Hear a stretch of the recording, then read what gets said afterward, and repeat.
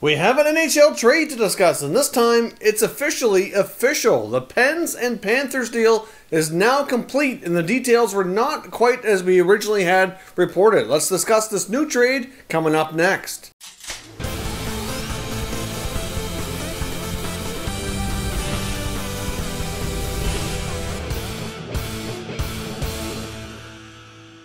So welcome back to everybody here at Top Shelf Hockey. Now, as I mentioned, we have an official trade now between the Pens and the Panthers. This deal that was reportedly going down yesterday, that got held up, and we heard earlier in my last video, just not very long ago at all, that the deal was likely not happening, has now resurfaced, come back to life, and is now completed. And the details that were reported yesterday were not exactly 100% accurate. There was actually an additional piece in there. So here are the details of the trade. The Pittsburgh Penguins trade forward Patrick Hornqvist, who had to waive his no-trade clause to make this happen. He goes to the Florida Panthers. In exchange for defenseman Michael Matheson, who comes with that lovely 6-year contract making $4.8 million.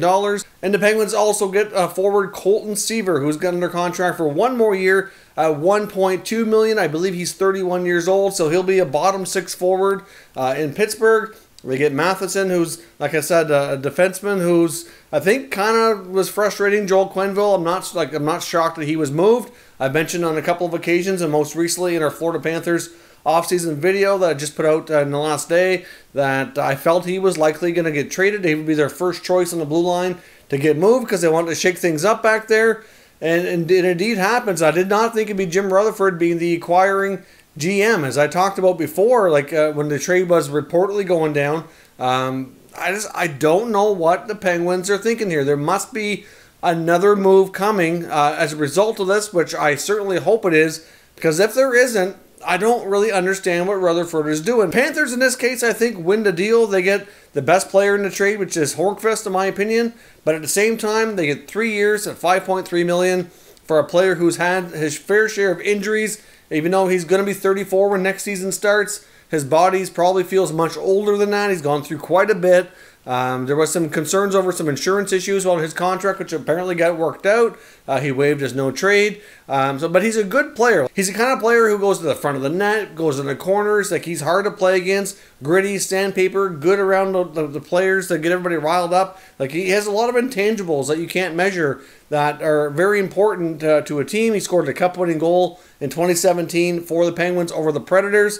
So, clearly it's like a great example here of a great team player who, is just getting up there. The Penguins want to get younger. They want to create some a change here, obviously. Between the two contracts that they're taking on here from the Panthers, they're actually going to be going up in salary cap, so there's less available. Obviously, you get 1.2 to Sceviour, 4.8 to Matheson, so they're taking in just over 6. They get 5.3 going out. And as I mentioned in the other video, talking about this when the reports were first coming out yesterday, they have an abundance now of left shot defensemen. So, like I said, I wonder if something else is percolating here and it's kind of hinged on this deal happening first. Like on the left side, then now not only do they have Matheson, they've got Jack Johnson. So now they have 2 left shot defensemen who are highly criticized for their poor defensive play. You've also got Brian Dumoulin, who's their top left shot defenseman. You've also got Juuso Riikola, got Marcus Pettersson.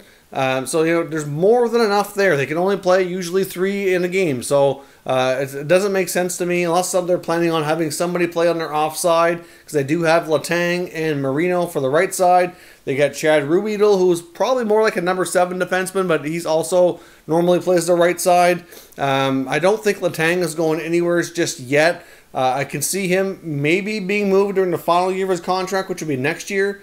But I think with his contract amount that he makes, everything is going to be too complicated. So I don't see Letang leaving this season. I guess you never know, though. Rutherford's doing some crazy things this year, but I would be surprised if he moved now instead of maybe a year from now, or he departs via free agency when his contract's up in 2 years or something to that effect. But more than enough defensemen. They went up in cap. Yeah, shaking things up is one thing, but just don't understand. I mean, they get a little younger. They didn't save money.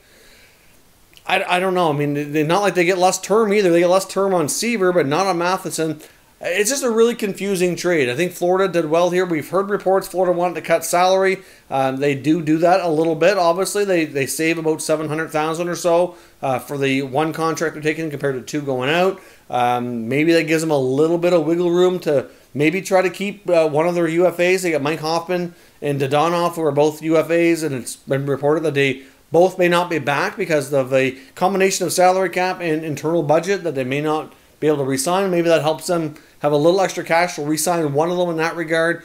So Florida definitely wins this deal, at least for right now, in my opinion. Unless Matheson gets his game really turned around, I just don't see that contract being well for Pittsburgh. You throw that in with Jack Johnson, and that's just a lot of toxic money tied up in their blue line, in my opinion. I'm not a fan of it from the Pittsburgh side at all, but we'll see. Like I said, I really hope for Pittsburgh and their fans' sake that there's another move coming to kind of offset this, to bring in something else in the blue line that's going to help. Maybe Johnson goes out and something else better comes in. I don't know. But that left side of their defense is going to be awfully weak if they're playing Johnson and Matheson there. And instead, does that mean that do they try to put Pettersson on the other side?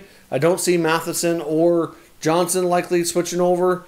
I don't know. Like I said, really confusing trade, but it's now officially official. It's a done deal. Hornqvist to Florida, Matheson and Sceviour to Pittsburgh. We'll see what more to come. We know the Penguins are working on other deals as well. Matt Murray is going to go. It's just a matter of time and where. Does he get a first-round pick in return for Murray? That's what reportedly what he's looking for. Jared McCann's another player who could be on the go. They're getting a lot of calls on Brian Rust as well. Not that they're actively shopping him. Reports are from Josh Yohe of The Athletic that they're getting a lot of inquiries because of knowing that they want to shake things up. And he's on a pretty reasonable contract, $3.5 million. Been a pretty proven goal scorer for them.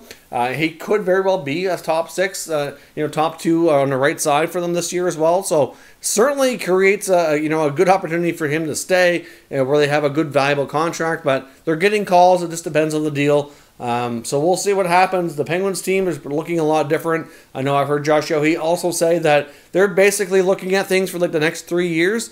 While they have Sid and Malkin, it's still kind of somewhat in their, towards the tail end of their prime here, that they're just going all in here, trying to see if they can win another championship. They know in 3 or 4 years' time that they're not going to be very good because they're likely going to be having a lot of these core veteran guys that are the key parts of their success really getting older and starting to deteriorate in their play, and they don't really care. They're more concerned about winning right now. I mean, obviously, some of these young players will have to step up if they want to keep things going, but it's not going to be easy in the Penguins organization, considering how depleted they are when it comes to younger players and prospects to kind of be that next wave of players to take over for Crosby and Malkin and Letang, in the next few years' time as things start to slow down for them. So let me know what your thoughts are on this trade, and we'll discuss further down in the comments. If you're new to the channel, consider subscribing and turning on your notifications so you don't miss any future content. And give this video a thumbs up if you enjoyed it. I'd appreciate it if you did.